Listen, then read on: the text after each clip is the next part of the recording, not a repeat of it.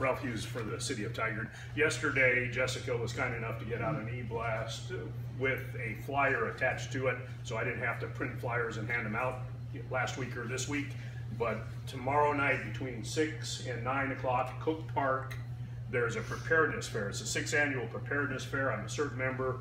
There's a training program for volunteers for the city of Tigard to participate as a community emergency response team member.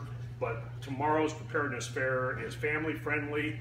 I'm trying to get my daughter to set a lure for Pokemon, so the kids will be lured down there, and we're also trying to set one every hour. If anyone has any extra lures and wants to come down and set them, Cook Park's the place to be tomorrow night. 6 to 9, you'll learn about food preparation, water. I run a Map Your Neighborhood program. You can learn about that. There's going to be music and food. Just stop by if you're prepared, or if you're not prepared. It's a great way to pick up some new knowledge and information. Cook Park, 6 to 9 tomorrow.